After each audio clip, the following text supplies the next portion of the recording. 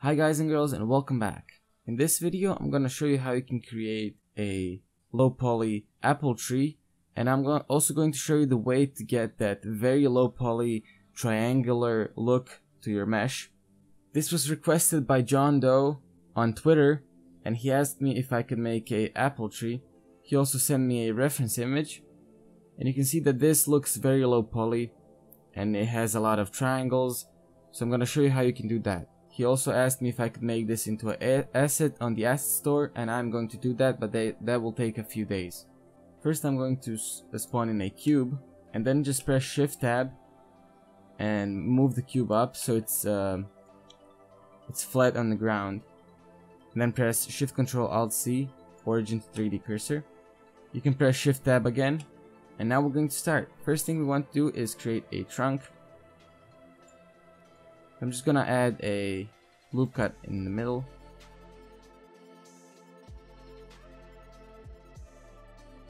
Okay, and now we're going to just extrude up.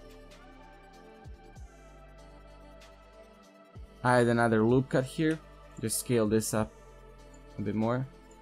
So I want to set up the trunk for one of the branches. So I'm just gonna extrude a bit, and the second branch is gonna be coming out of here. But now I want to make the other branch, so just extrude and move this, rotate it, add a loop cut, scale it, scale this, and maybe you can even rotate this and then move it down a bit. I'm gonna move it like this. I would say that looks pretty good for one of the branches. And now we're just going to go to face select mode and select this and then extrude. And now you can do the same thing, rotate, add a loop cut, scale, move it until you get the desired shape. I'm just gonna move this a bit.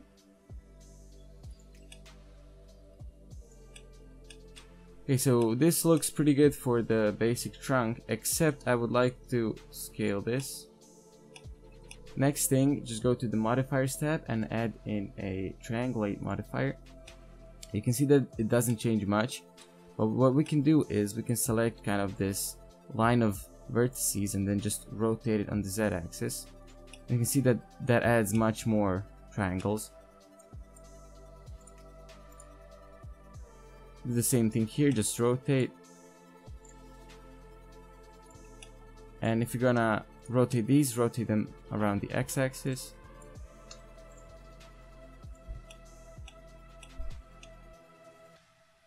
And you can see that this looks much more low poly.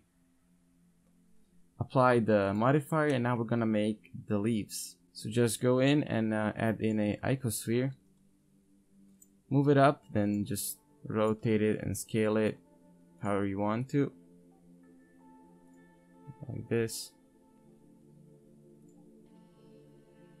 Actually, before we do that, I would like to go to your trunk and then just go to face select mode. If you're gonna be using this for a game, just delete these two vertices, faces, these two faces and the bottom two faces. This is just to optimize the mesh a bit more. Okay, just go back to this. I think this is pretty good, and now I'm just gonna press Shift D and maybe scale this other one a bit down, rotate it. But you can see that this doesn't look very good.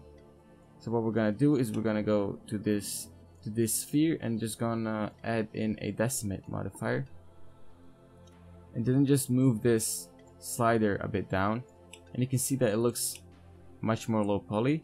Do the same thing for the other one, and it looks much more low poly. Apply the modifiers, and now we're gonna create some apples. So just add in a icosphere. And I like to put my subdivisions here to 1. And you can see this will be our apple, so just scale it down. And then we're gonna put it somewhere in the leaves. Just Shift D and place them around the tree.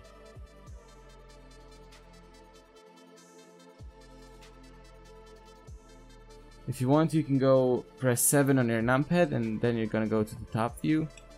This is very good for just placing them. Okay, I think that's enough apples. What we're gonna do, we're gonna select each apple and then just randomly rotate it a bit.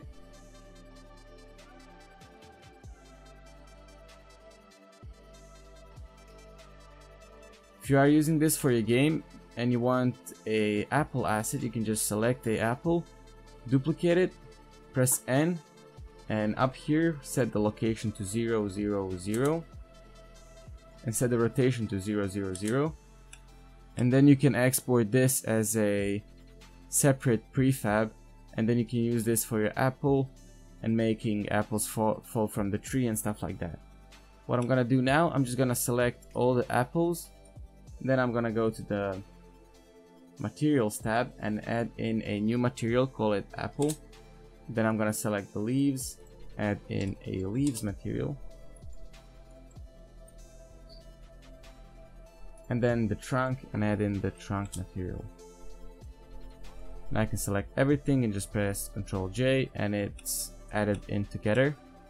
If for some reason your materials don't work properly, just go back in, select these things. You can do so by pressing L while hovering over apples,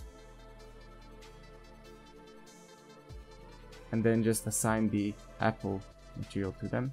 If I change the apple material, okay, you can see it happened again. Just assign the leaves material here, and you can see you got a pretty nice tree. What I would do actually is just I would select this top part right here and then maybe just rotate it a bit. I think it looks much nicer now. You can see that our tree looks very nice. It would look even better if you import it into Unity, but I guess you know how to do that. If you don't, I have a video on that. So hopefully you enjoyed. If you did, be sure to leave a like, comment down below if you want me to make any other kind of videos, and subscribe. Also follow me on social media, and I'll see you next time. Bye bye.